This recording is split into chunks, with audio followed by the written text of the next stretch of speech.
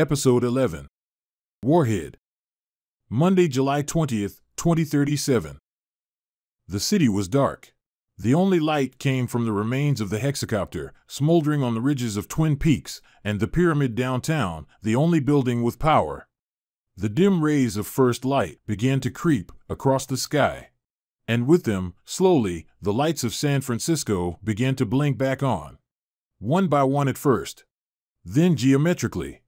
Exponentially. At the top of the farm tower, Jaeden was still out cold. The harvester blades had cut into their face, but not through it, their shattered visors saving them. A neon glow from the opposite building came on, lighting their bloody cheek. An eye opened. Jaeden prized himself from the harvester's mouth and rose. Coughing. Shaking. Wiping the blood from their face. Their skull helmet was dented, their visor obliterated.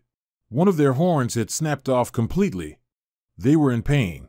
Cut and bruised. But nothing was broken. Jaeden limped over to the windows and looked out at the city. Their jaw dropped as they saw the spreading sea of lights. It wasn't uniform. Some blocks shone brighter than others. There were dark patches. None of the streetlights were on. But the houses, the buildings not under proto control, enough of those were networked that the city was free. Jaeden smiled. And then laughed. Taking the view in. Seeing something amazing for the first time. San Francisco, led by its own decentralized power network, no longer under proto control. Riz was still hiding out in Noe Valley. She'd fallen asleep in cover, behind a filament recycling dumpster, close to Jane's house, caked in sweat and dirt from the battle.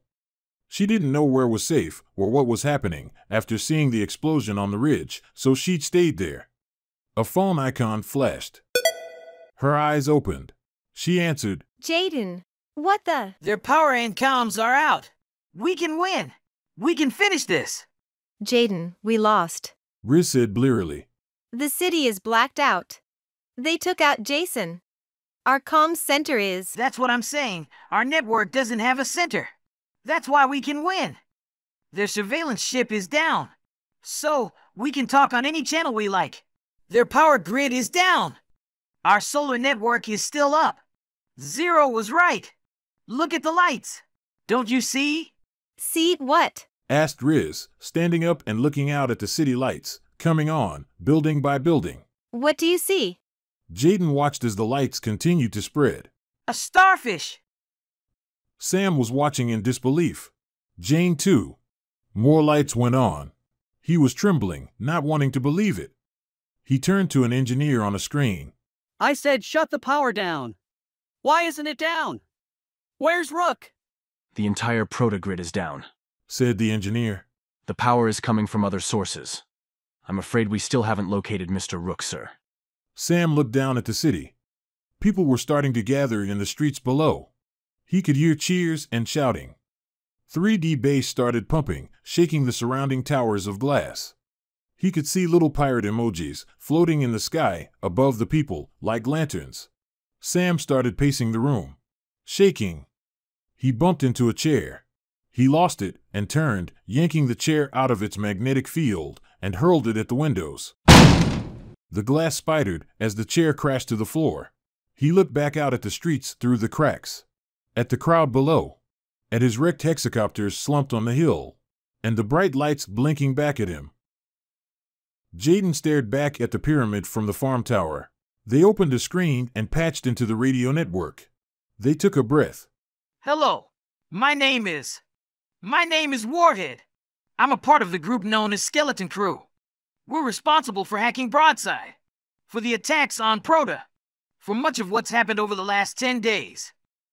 Riz sped towards the farm and the wrecked open-top SUV they had used to attack Jane's house.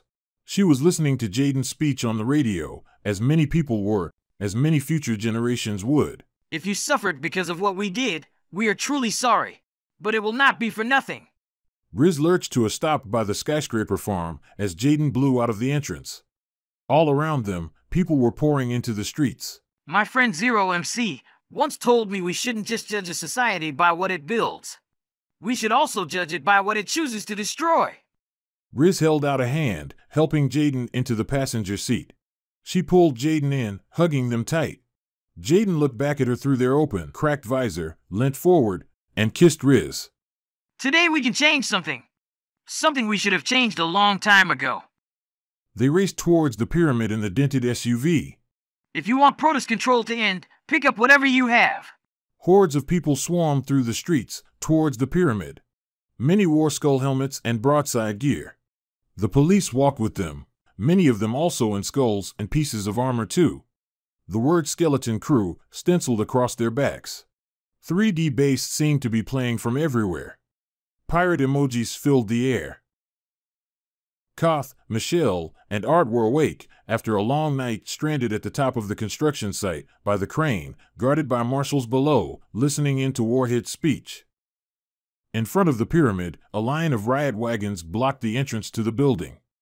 A garrison of marshals stood 10 deep in front of the wall of vehicles. Impenetrable. Sharpshots peered out into the crowds from windows of the pyramid. Head to the pyramid downtown. We won't get this chance again.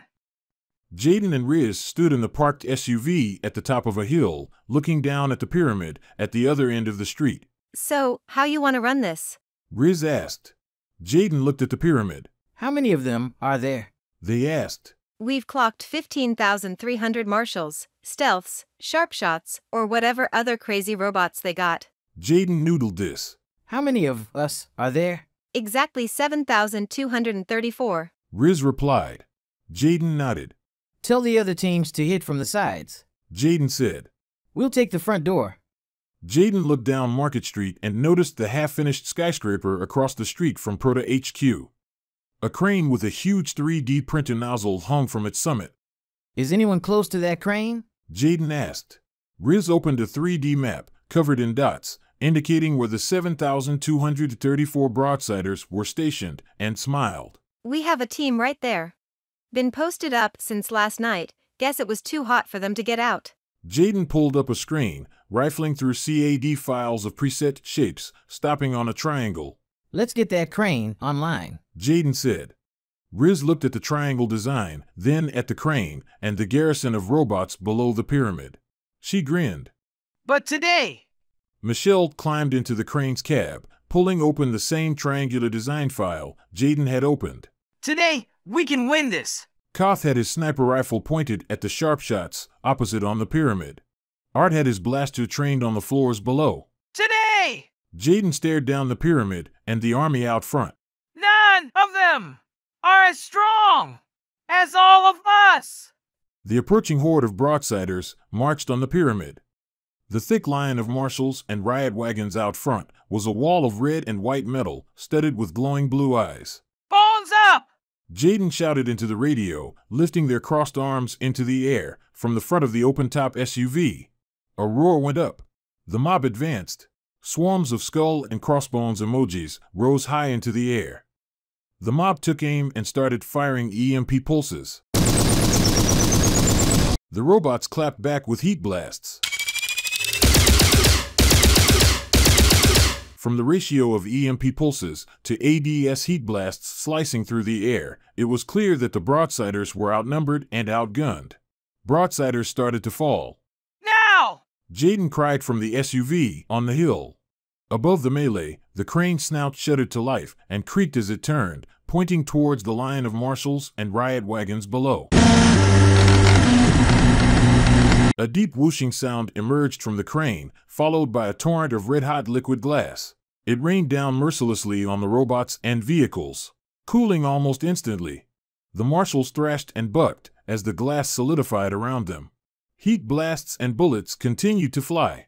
Sharpshots sniped from the pyramid. Broadside snipers hit back from the surrounding buildings. Wax of molten glass spudged down from the crane's nose in sheets, cementing the robots in place. The robots towards the front choked as the hot liquid filled their systems, clambering over each other, trying to escape. Jaeden and Riz watched as the marshals out front stopped kicking, drowning in their sticky tomb, suspended in molten glass like insects in amber. Broadsiders fired at any limb still moving.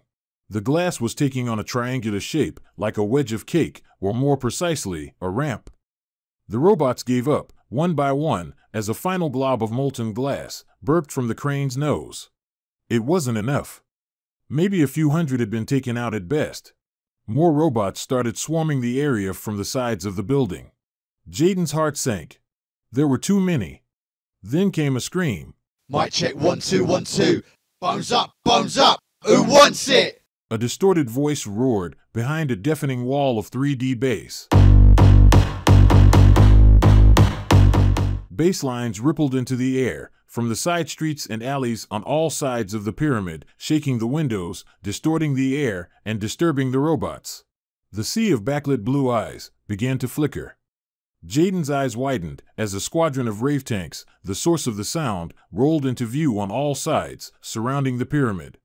They were 3D printed and misshapen, with huge LRAD sound systems towering from their hulls, painted in dazzling rave camo patterns. Their EMP gun turrets began pummeling the robots with thick bolts of lightning, offlining several with each shot. At the back of one of the tanks, Mr. Dallas and the faceless DJ in VR goggles and ski mask pumped 3D bass from the speaker stacks, jamming the robots' operating systems. Mr. Dallas bellowed, repeating Jaeden's words. None of them are as strong as all of us. Wow! This broadside ain't playing games, it's wartime. Grab your bone suits, not a minute to lose, it's wartime. Bass rippled. Blasts hit. Robots dropped. The crowd roared. No center. Jaeden punched the air, turning to Riz. Damn right, said Riz with a smile. Riz looked at the misshapen glass ramp, cooling in front of the pyramid. Then at Jaeden. Let's do this, she said. Jaeden nodded, taking a breath and bellowing into the radio. Phones up! Phones up! The streets roared. The Broadsiders in front of them cleared a path. Riz threw the SUV into drive and floored it. They sped downhill. The rave tanks and Broadsiders on the street lay down cover fire, keeping the path ahead clear as more marshals piled around from the sides of the pyramid. The SUV hurtled towards the building, flying straight up the molten glass ramp. It sailed over the riot wagons and the anti-vehicle barriers, landing in front of the building and crashing through the glass into the lobby of Proto HQ. A deafening battle cry went up. Jaeden and Riz braced themselves. The SUV smashed into another line of marshals inside. They fired their EMP blasters from the vehicle as their airbags deflated and robots surrounded the vehicle. The mob of Broadsiders charged in behind them through the broken walls of glass, plunging into the robots. Blasts and EMP grenades whizzed by. Green goop spattered the floors. From the top of the building, Jane watched the battle below with a smile. It was a strange moment. She'd spent years helping build this company up. Now her heart was with the rebels tearing it down. She turned to look at Sam. Her hands were still tied, and the marshal's cold blue eyes tracking her every movement. Sam had his back to her, lost in a grid of security feeds that hung above the boardroom table like a glowing patchwork quilt.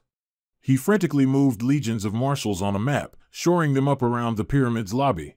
But marshals were going offline as fast as he could move them in, as they were either hacked or bricked. He stepped back from the screens, shaking. He turned to a marshal. Ready my aircraft. We're leaving. Jane turned to look at him. They don't need you anymore, Sam. He turned and looked at her, with no pride left. His only instinct now was survival. He walked over to the bar in the corner of the room. Well, Jane, he said with a smile, picking up a small ice pick from the bar. Unfortunately, I still need you. Riz and Jaeden stood in the wrecked SUV, now the centerpiece of the proto lobby. It was surrounded by the mob of Broadsiders and the patched robots they had hacked, fighting back against the ever-dwindling number of proto-controlled robots. Dead robots and pools of green caked the marble floor. The battle was all but won. The cells below Proto HQ had been holding several Broadsiders and those suspected of helping them since the hack. With the security systems down, the cells had been opened by the mob, and crowds of released captives were pouring into the lobby from the tombs below. Jaeden saw Taki and Shiv emerge from the crowd. They made their way over to Riz and Jaeden. Jaeden looked at them through their broken visor. Their eyes were soft. They felt a new sense of confidence. Jaeden climbed down from the back of the SUV. I'm sorry. We should have listened to you back at the safe house. Taki said. I shouldn't have left you guys. Jaeden replied. We're a team. Taki walked forward and hugged Jaeden. Shiv put their arms around them both and pulled them into a bear hug. Riz smiled as she passed them weapons from the back of the SUV. Jaeden looked up at the news screens floating on the lobby wall. The news was broadcasting a live feed from a drone close to the apex of the pyramid, searchlight trained on Sam's boardroom. Sam was holding Jane by the throat, his eyes roiling, shouting like a madman at the news drone filming him, his stealths firing at it. He looked feral. The footage cut out as a stealth finally took out the drone. The headline read, Core under siege, former exec held hostage. Jaeden looked up at the elevator shafts, snaking towards the pyramid's summit. Suddenly, they were steely-eyed again, resolute. Let's move! Jaeden said. I promised Zero we'd finish this. They headed to the elevators, and the others followed. Sam waited impatiently for his dog jet to arrive, pressing the ice pick close to Jane's windpipe. The sound of the battle rumbled on, far below. He peered out of the boardroom at the elevators. A squad of stealths surrounded the doors, weapons ready. Someone was coming up.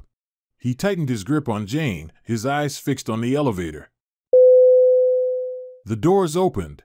A pirate marshal stood inside, with one eye patched. Alone, hands behind its back. The stealths looked at it, confused. The pirate showed its hands. A full house. An EMP grenade in each one. It flung them, and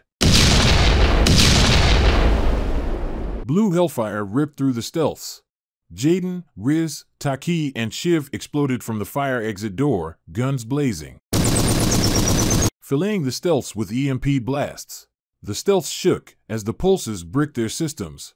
The Broadsiders ran in with fists, boots, gun butts, headbutts. Sam watched, stunned. He was seeing their iron resolve firsthand, for the first time, and he was terrified. He pulled Jane closer. She screamed as he dragged her back towards the helipad on the other side of the vast boardroom. To his left, he saw pirate emojis dancing in the air outside, through the spidered glass panel he had thrown the chair at. To his right, the glowing quilt of screens, showing Broadsiders filling the lobby and lower floors, hovered above the long black table. With the stealth slain, the skull-headed warriors turned towards the boardroom. Jaeden led them, Riz to their right, Taki on the left. Shiv and the pirate marshal towering behind them. All guns on Sam. Turn on your holographic armor from Broadside. Jaeden whispered. What? Why? Taki winced. Trust me. Jaeden replied softly. They all did it. A digital layer of cartoonish broadside, hard light armor, enveloped the warriors. They advanced. Sam stared at the cartoon warriors, confused and frightened. Stay back! He stammered. They edged closer, and suddenly, the thunder of rotor blades filled the sky. A stealth dog jet uncloaked, touching down on the helipad. Sam turned to see 4 more stealths jumped from the craft. They ran in, posting up at the open doors into the boardroom, guns trained on the Broadsiders. He looked back at Jaeden and the crew, the panic gone from his face. Back up, or I slit her throat, he said calmly. The Broadsiders looked at each other and slowly started backing away. Except for Jaeden. Jaeden stood stone still, in a combat stance, gun on Sam, glaring. Sam steadied Jaeden. Something was wrong. Shiv smiled through the hard, light armor, shaking their head, catching Sam's eye. Oldest trick in the book, Ashat. Sam frowned, confused.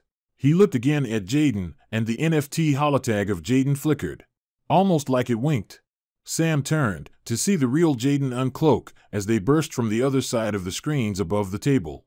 He dropped Jane. Jaeden leapt. Sam lunged at Jaeden with the ice pick, just as Jaeden hit him, broadsiding him with a huge right hand. His head snapped back as Jaden's fist connected. He stumbled backwards, tripping over Jane and smashing through the cracked window.